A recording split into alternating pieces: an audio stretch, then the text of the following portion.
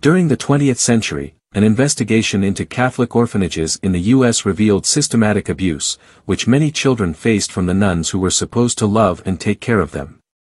At St. Joseph's Orphanage in Burlington, Vermont, former residents say the abuse sometimes led to death.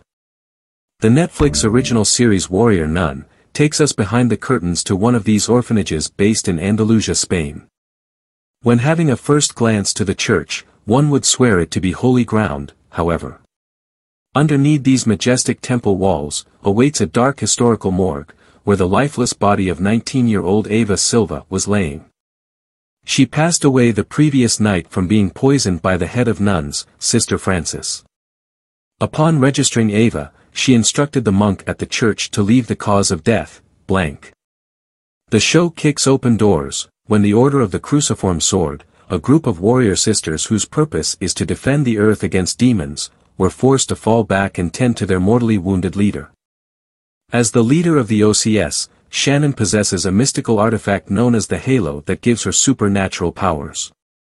Due to Shannon's critical injuries obtained, the surgeon nun explains that she will not survive the ordeal, so the sisters decide to remove the halo in order to prevent the demons from capturing it and also to pass it down to its next in line barrier. After hearing that Shannon will not make it through if the halo gets removed, Sister Mary strongly disagrees and threatens to kill anyone who dares to touch her leader. Sister Beatrice agrees with Sister Lilith, but it is Shannon who manages to convince Mary that it is the best thing to do under given circumstances, and the group decides to continue. Shannon warns Mary not to trust anyone before the surgeon nun manages to remove the halo from her back, and everyone gets lost in its glowing presence. Mary gets a chance to say goodbye to Shannon, but before the surgeon nun could transfer the halo to Sister Lilith, they get interrupted by a massive explosion caused by the demons that followed them. The surgeon nun was the only one who didn't lose consciousness. She gets shot at when the demons enter, but managed to make a run for it after grabbing the halo with its custom-made tool. She slips on the stairs while trying to get away and the halo falls. This causes the demon shooting behind her to catch up. He tries to pick up the halo, but quickly loses his fingers in the attempt to do so. This gives the surgeon nun a chance to pick up the halo again. She runs into the first open room she can find, and here she sees Ava lying on the table. She immediately decides to hide the halo inside of Ava. The demon finds her, and a struggle between the two of them takes place. While this is happening, the halo starts working in the body of Ava and she comes back to life. She screams to the top of her lungs before realizing that she is able to feel her entire body. She then sees the nun fighting for her life with the fingerless demon. The surgeon nun gets killed by the demon. Ava sees the demon that possessed the soldier in a cloud of red mist and out of panic she chased it off with the tool made for the halo. Ava is confused and figures that she is probably in a dream while finding her way out of the bombed-up church. Upon her first interaction among people, she appears to be a mental patient on the run, who's having difficulty keeping her medicine down. She gets hit by a minivan and ends up flying through the walls of a nearby shop. Here she realized that she has the ability to heal. She sees the upscale apparel hanging around her, and couldn't resist giving herself a stylish makeover.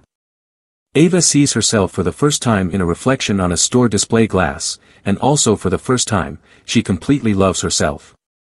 Ava is grateful for the miracle, but she has questions. She is looking for answers that can explain the possibilities. Back at the church, the OCS receives a visit from the individual they report to, Father Vincent. Sister Mary and Sister Beatrice explained how they got ambushed by the demons, and Father Vincent discovers from the monk at the church that Ava received the halo.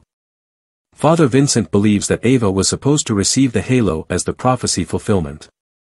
Ava decides to pay a visit to her lifelong roommate and also the only friend that she had at the orphanage, Diego.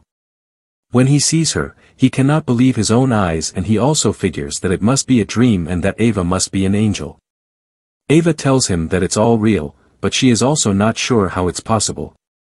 Diego warns her not to allow anyone at the orphanage to see her, and tells her to make the most out of her second chance before whoever is responsible finds her. She leaves seconds before Father Vincent arrives to learn more about Ava in order to locate her. When he asked about her whereabouts, Sister Francis tells him that Ava never left the orphanage as she was a quadriplegic. She didn't have any other family or friends.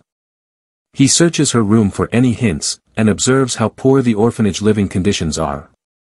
Meanwhile, Ava takes a stroll on the beach and enjoys the magnificent wonders of nature. She runs fast and freely with the wind, until her body cannot keep up.